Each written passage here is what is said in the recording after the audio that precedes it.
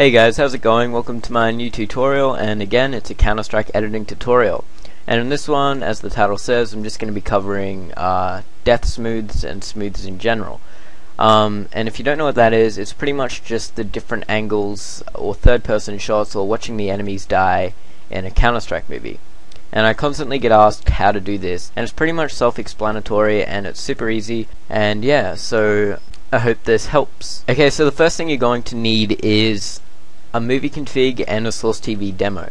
Now, if you don't know what a movie config is, it pretty much allows you to record the demos, and if you don't know what a SourceTV demo is, it's like any other Counter-Strike demo, so you can play back matches that have already happened, but it's recorded through SourceTV, so you can spectate any player and go into third person and free fly around the map and all of that. So I've included links to a free demo of my friend's wallbang, which I uploaded a few days ago, in the description, and you can just download that for a SourceTV demo if you don't have any. And I've also included a link to a recording tutorial which has a link to a movie config which I'm using now. So anyway, now that you've downloaded all of those, or if you don't need to, let's just jump right into it. So as you can see, as I open up my Counter-Strike, my movie config automatically tells me all the controls, and the only ones we really need to pay attention to are recording and SourceTV binds. Now in SourceTV binds it has forward, back, move left, move right, move up, move down, and then left and right, which is spin left and right. And remember all of these, so it's pretty easy. WSAD, IKJL, which are 4 keys in 2 little groups on the keyboard. So once you've got that, once you've written those down or whatever, just click demo player, load, and we'll just load up a random demo. Okay, so here's what the SourceTV demos look like. When you open them, they're just in a random place on the map, and you can fly around. Now, sorry if this looks a bit laggy, my screen recorder doesn't really pick up CSS very well, but I'm sure we'll be able to manage. So here we go. As you can see, all you need to do is pretty much record while moving the camera around. So say if you just want to fly by on the map here, we can press A and D to move, and then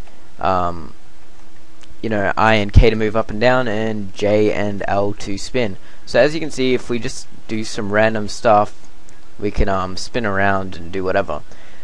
Say if it's spinning too fast here and you just want to do a really gradual spin around this map, what you can do is play around with the commands. So CL_your speed, or however you say that, I don't even know. You can lower that value from 200 to say 20, and that way it spins a lot slower.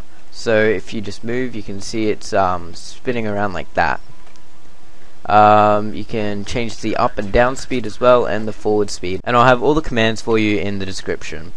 I'm not sure about them all off the top of my head, so yeah. So pretty much if you just look at that, you can see we got the main actions going on here, and all you need to do is pretty much record while you're playing around with the camera, and it can take quite a while to get used to, or a few times to get the exact look you're going for.